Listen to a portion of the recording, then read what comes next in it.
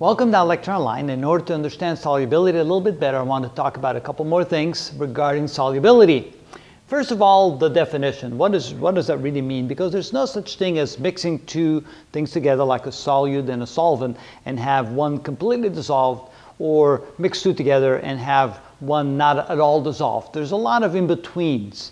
And so in order to understand that, we can think about solubility as the maximum amount of solute that dissolves in a given, that should say given with an N, given quantity of solvent at a particular temperature.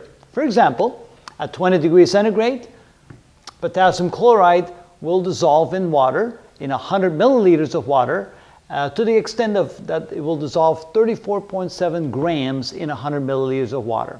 And likewise for ammonium chloride, 37 grams, or ammonium chloride should say, 37 grams of ammonium chloride will dissolve in 100 milliliters of water at 20 degrees centigrade.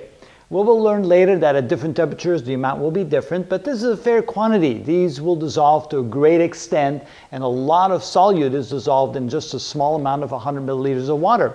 So we can say that those two are soluble. But they can, other solutes that are far less soluble than that can still be considered soluble. The definition says that as long as at least 1 gram per 100 milliliters of solvent dissolves, then you can consider it soluble. So some elements or some compounds or some solutes will not dissolve to a great extent, but sufficient so we can say that they're soluble.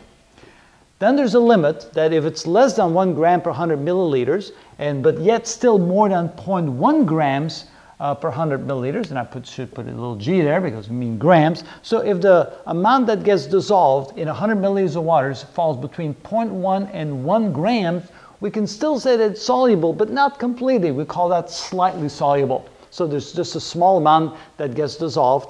And finally, if it's less than 0.1 grams per 100 milliliters, we then claim that it's insoluble.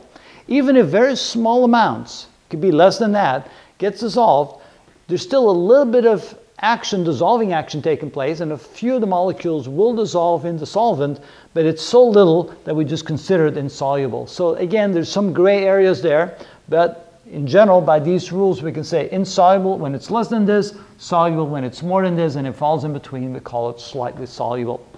But it's also always about the extent of it.